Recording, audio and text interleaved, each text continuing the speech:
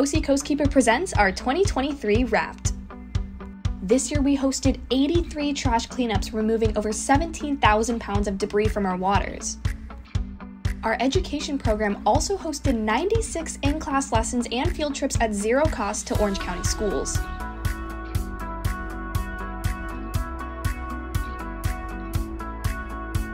Through these in-class lessons and field activities, our students were able to explore watershed and ecological concepts in their own community.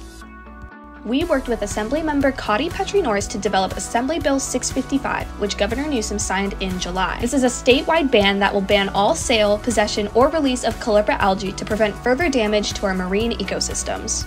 With the Clean Water Act, our team monitors water runoff from local industrial facilities to uncover pollutants in our waterways. Using this research, we litigate to force polluters to clean up their operations and comply with the act, and our attorneys have a 100% success rate. This year, we also advocated for increased research and restoration activities in our marine protected areas. MPAs protect Orange County's rocky intertidal and reef habitats, providing a sanctuary for marine life. So we've petitioned to the state to adopt new language allowing permitted research and restoration projects. Last year was one of Orange County Coastkeeper's best years yet, so thank you for being a part of our 2023, and we're so excited to see what 2024 has in store for us.